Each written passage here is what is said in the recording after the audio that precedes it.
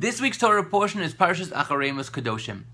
Three of the most well-known words in our Torah are mentioned in this week's Torah portion. V'ahavta l'reacha kamocha. Love your fellow as yourself.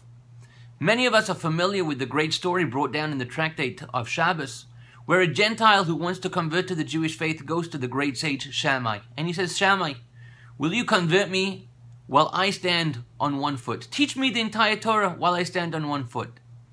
Shammai doesn't believe this gentleman is serious, and he chases him away. He says no.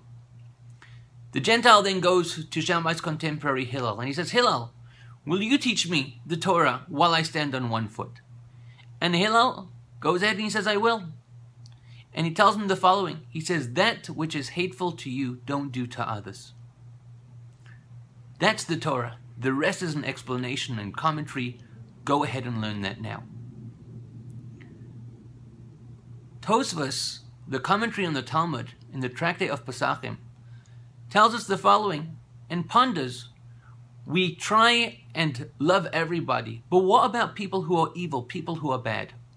Do we have the obligation to go and love them, as is commanded in the Torah? And Tosfos comes with the conclusion that while we may find it hard to love them, we do not need to love them, but nevertheless, we shall not disperse hate. We shall not conjure hate in our heart for those people.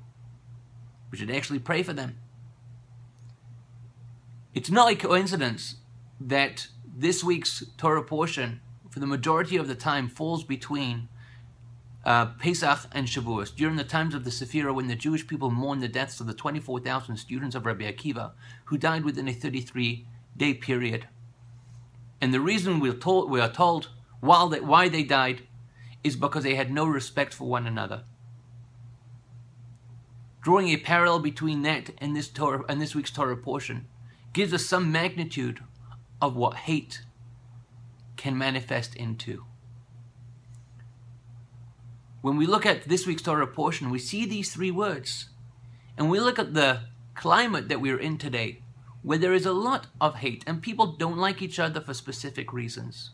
Whatever the reason is, we read this Torah portion, and we can maybe take a step back and see how the Torah can really improve our lives, of where we are proactive, trying to be able to love people, even though they may not have the same agreements with us.